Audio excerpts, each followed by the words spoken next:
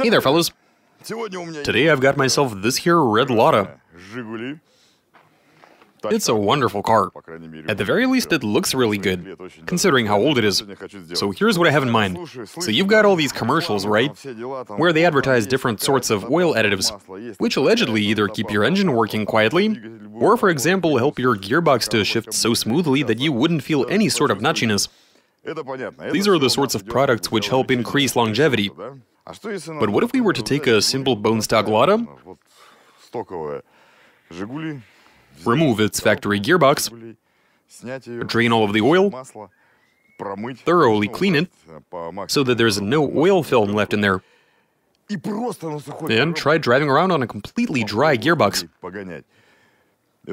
just to see how reliable these cars really are. Now, you've witnessed a bunch of times how hard it is to kill a Lada motor. Though admittedly, a long time ago, I've been in situations where I wasn't necessarily trying to destroy the engine, but it happened anyway. For whatever reason, a bearing would stick, a piston ring would break, or whatever else. It could have been that I screwed up myself at some point, of course. That said, I'm curious to try experimenting with the gearbox. See how durable it is. Alright, let's drain it, wash it, and go do some hard track driving. Let's do this.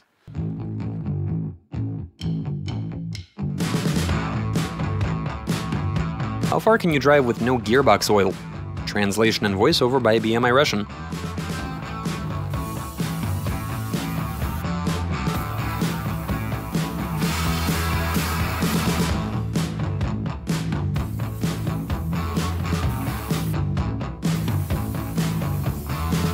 Okay, so here's what's up. You would have seen us washing the gearbox. We took a bottle, what do you call that thing? The squirter you use to apply rust-proofing compounds. Anyway, so we filled that thing with some cleaner to wash the oil residue from inside the gearbox. We did what we could without resorting to dropping the box itself, so it stayed attached, we cleaned it up, and here we are at the test track, preparing to go for a drive. Right, we need to hook up a race logic to measure distance. See how far it goes. Let's get to it. It's displaying the odometer. We are ready. Let's go.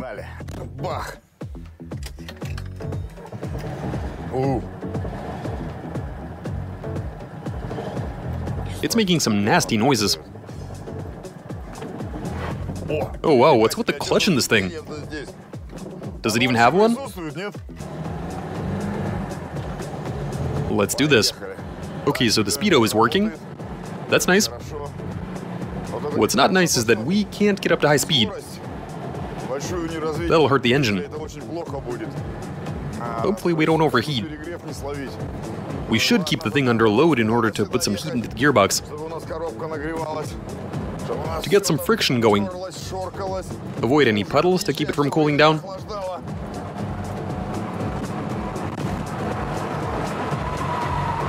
You know what that's called, don't you? Uncontrollable oversteer.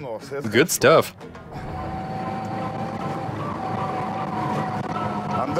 We've got some serious understeer.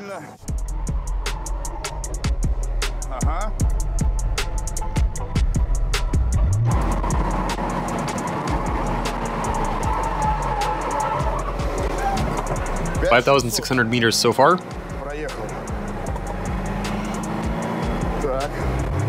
I reckon we should fill the tires with a bit more air. I think that'd be a good idea. I should really open the windows. I have driven 7,100 meters.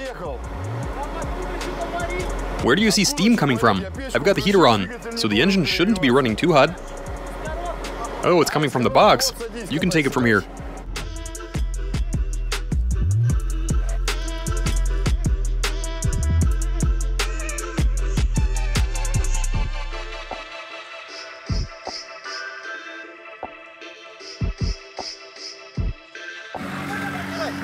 I guess we should. It hasn't developed any noises, though. It is super hot down there. Okay, fellas, we're conducting this test in 24 hours of Le Mans fashion. After driving 7 to 10 kilometers, we wipe off the camera lens, and the next driver starts his shift. Go!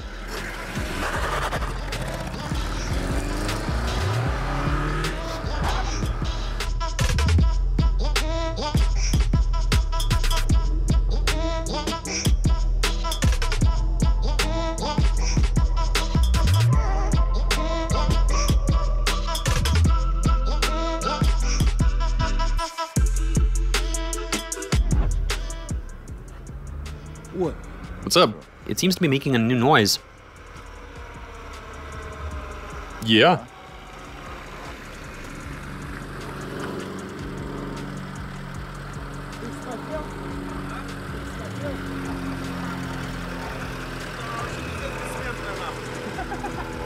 Yeah, but you...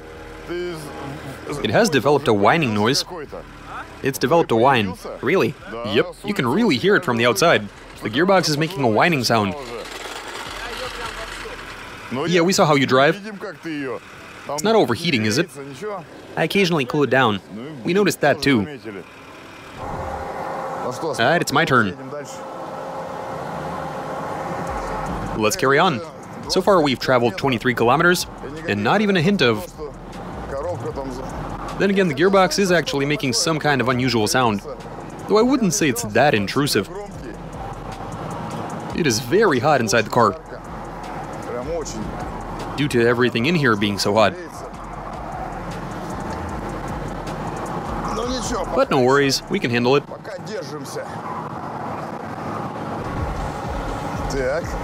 Alright, what do we got? 35,800. And it doesn't seem to mind. Time to pass on the torch.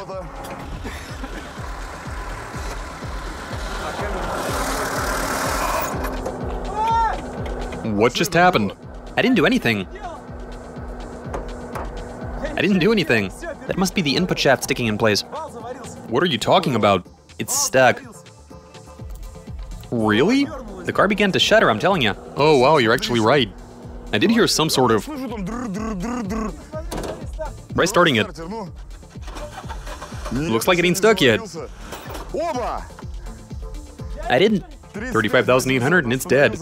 See what it's doing? Why don't you try turning it over in neutral? I dare you. Maybe try some gas? Go for it. Maybe it'll even drive. Yeah, sure. And he's off.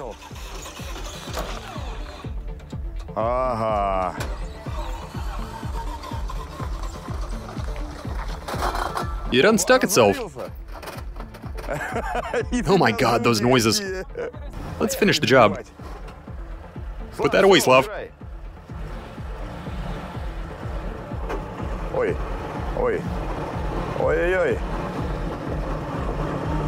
Something in there is completely fried. Oh, now you can really hear it. The gears aren't going in. What was that?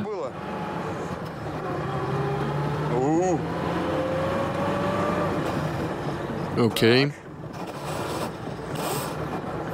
Fourth won't go in. For God's sake. It won't go into any gear. Wait, I've got first. And second.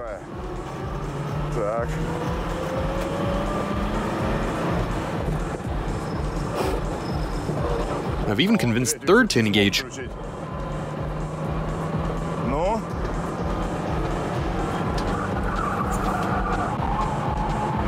Alright, let's pick up some speed.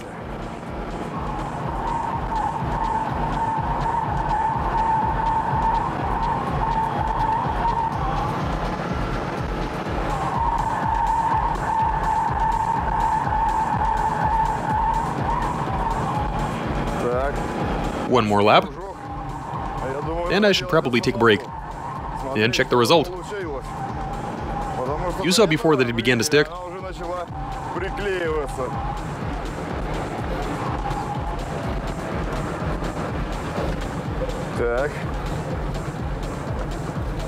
Push the clutch in. I already have. And now it's neutral. Let me just see. The transmission tunnel is hot. First and second go in with a crunch. I barely got it into third. Let's see what happened since the last time. That's second. It won't give me anything aside from third and neutral. I drop the clutch. I let the clutch go. If I let it go in neutral,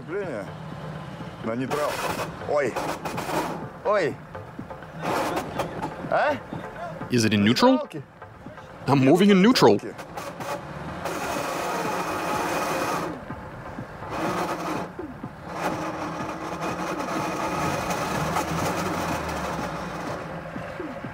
I've got reverse.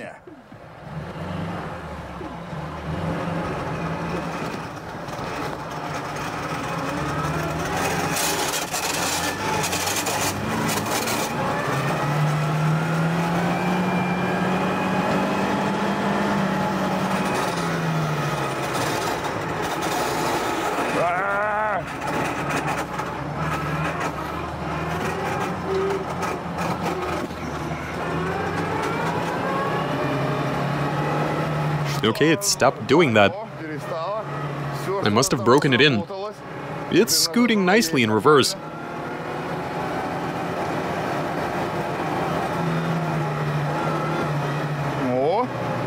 Something got unstuck.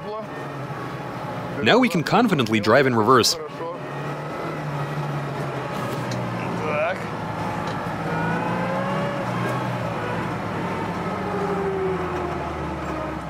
After a bit of clunking, now it's fine. It's trying to get away from me. Something in there is snagging.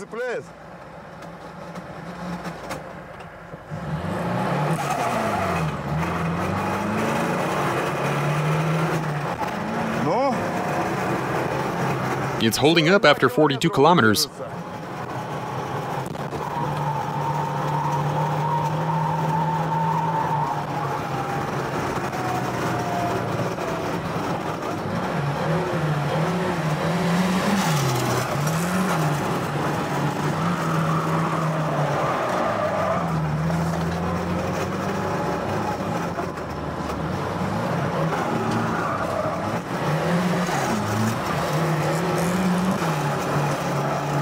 Come on now.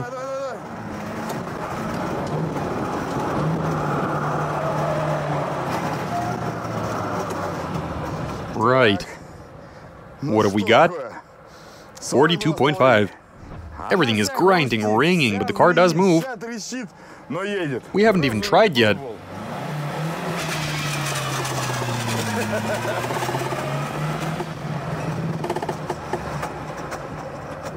What was that noise?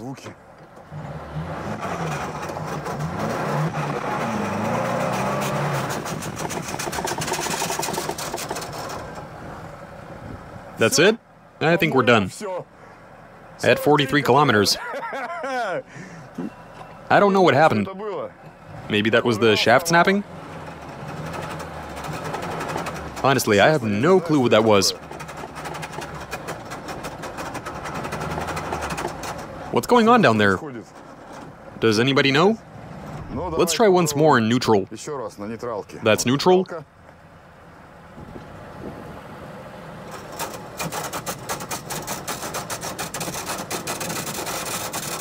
It moves in neutral.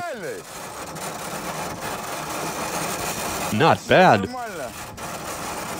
It's actually moving forward in neutral. I'm afraid to even press the gas. That's some loud-ass clunking. In any case, guys, it was able to drive 43 kilometers. I don't think it has any more in it. It has reached its limit. Gave it some gas and now it's fine. What if I don't press the gas? It's about the same. After I got the revs up, it tried to move forward. At the end of the day, it was able to travel 43 kilometers. Very nice. Alright, fellas, we couldn't help ourselves and we decided to get the car up on a lift. I'm examining the box. It's just that I'm really curious as to what happened in there. So when you release the clutch in neutral, the car attempts to move. At a quick glance, I don't see anything horribly wrong in there, but you can tell that the gears have a sort of bluish hue. That's a clear indicator of overheating. I mean, the gearbox was lacking transmission fluid, so... But what else is going on in there? We don't know. So let's remove the box and figure it out. There's only so much you can see from down here. Right, let's drop it, take it apart, and have a look.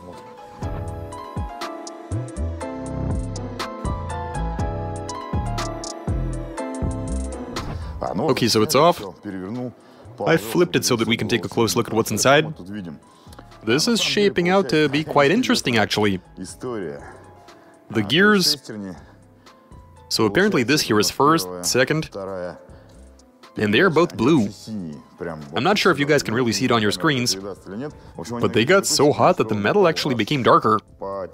It's got a dark blue hue to it. I'm not gonna make any guesses, but the temperature was definitely up there.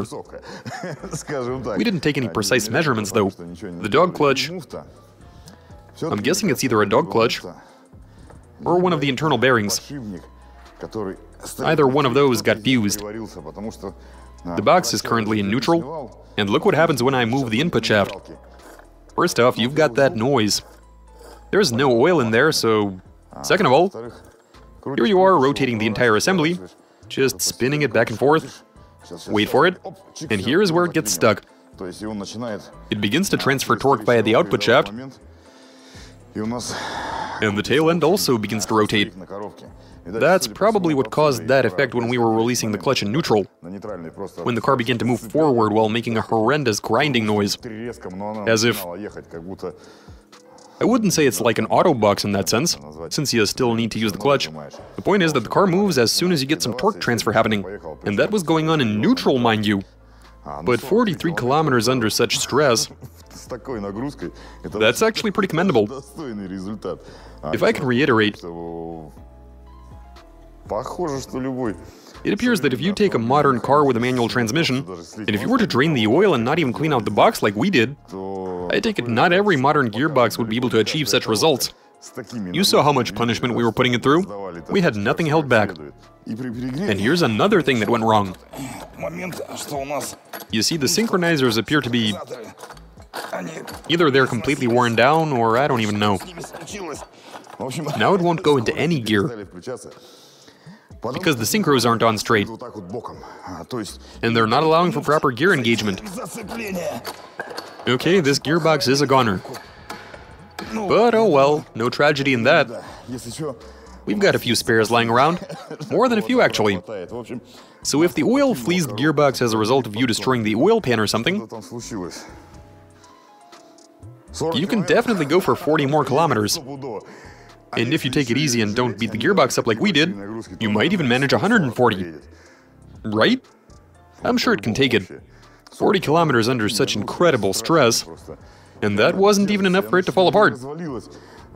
We were expecting something to get jammed, or a shaft to snap, which is something I've had happen to me on the road. But here everything held up. We're looking good. If the oil had evacuated and left a film, yeah, this would have taken quite a long time. I reckon we would have needed more than a day to make this work. We might have been at it for a few days before something like this happened. Anyway, fellas, you saw it all for yourselves, and that's all I have for you. We're looking at a 107% success rate here. It's all good. You guys watch us, subscribe, send in those comments and suggestions, give us a big thumbs up. Alright, catch you later.